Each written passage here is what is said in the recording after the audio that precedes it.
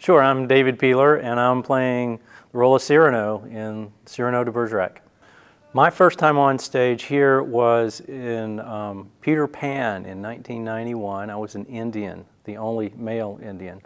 And since then I've been in probably 15 or so shows here. Most recently I was John Hancock in 1776. One of my favorites, I was Felix Unger in The Odd Couple with Rick Miller about, I think we're going on 10 years now. I think everybody knows Cyrano's nose. That's the most prominent part of him. Steve Martin's played him, a lot of people, Jose Ferrer. But he was an actual historical figure, a kind of swashbuckling guy from the 1600s, that Three Musketeers era.